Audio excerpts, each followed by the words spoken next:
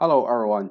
In this video, I will show how to use IX Navigator, this software, to online connect one actual IX amplifier or IX sensor, and I will show how to backup the online configuration and how to transfer of offline configuration to online sensor. So firstly, we need to open IX Navigator.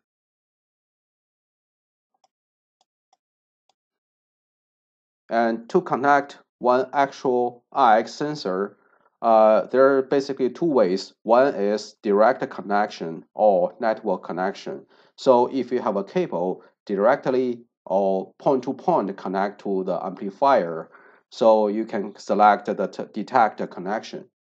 And that usually, if you the first time you don't know the IP address of this amplifier, so that would be the best way because you do not need to figure out the IP address in the existing amplifier. You just direct connect that and then click this direct connection. Or once this amplifier and IX sensor, this system set up, maybe this system has a couple amplifiers and IX sensors in this system, and they all connected to a switch, and your laptop also connect to this switch.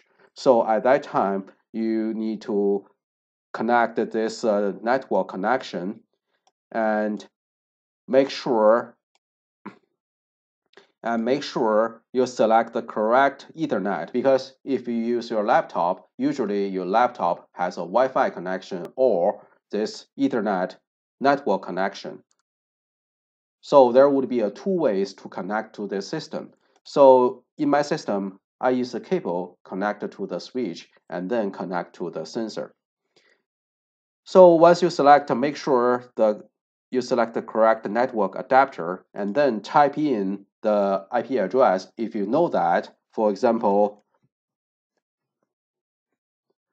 the IP address of the amplifier, and keep this port, because usually for the IX sensor, they all use this port.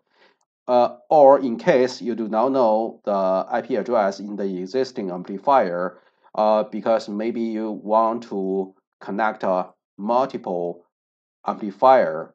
So that time you could click this search sensor, and this software will go to search the online amplifiers.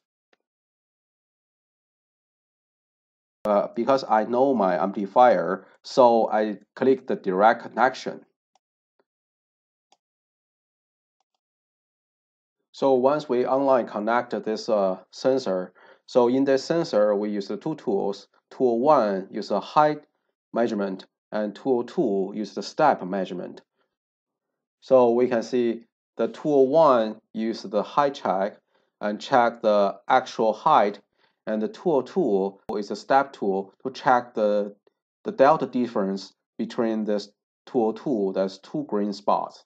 So usually once we connect to the laser sensor, so most of the time we try to review the archived images in this sensor. So by default, this sensor can archive 100 pictures. But keep in mind, those all 100 images, some of them are good images, some of them are bad parts images.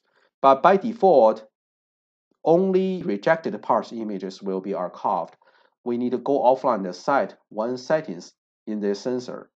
And once we switch to online, that allows the system archive all the images. Because sometimes we need to review what the looks like of the actual good parts and what the looks like of the rejected parts. So there is one setting. Once you click the detection history, it will pop up this stop login to sensor detection history.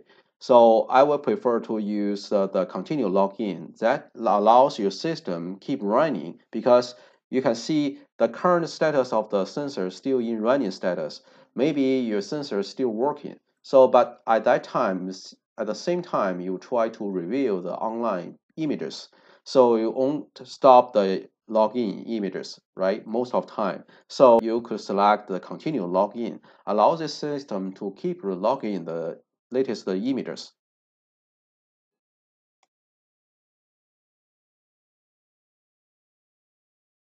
From here, we can review all the pictures logged in the sensor. Also, we can go to the login setting. This is a very important setting here. By default, this setting is selected NG only. That makes the system workload a little bit lower. So because most of the time parts will be passed by the sensor. NG case always a small case, right? So by default that is NG only. But however, sometimes you want to archive all the images. Like I said, 100 images. You try to compare the good parts images and the bad part images. So most of the time, actually, we want our login all the images. That means we want to log in the good parts and the bad part images. So to select this, you need to switch to offline, select this same place, login setting, and select all instead of NG only. Allow the system archive good parts and the bad parts images.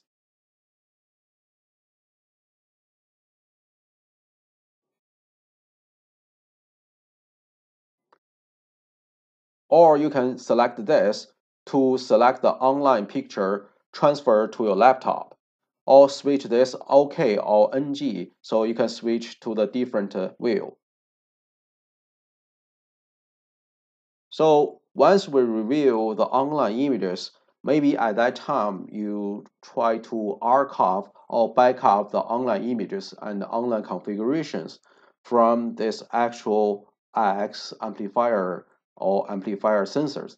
So that time, if you try to backup the online settings, we go to the backup and select the backup and select batch backup. This allows this software backup all the existing program. The safe detection history that allows you backup all the archived images.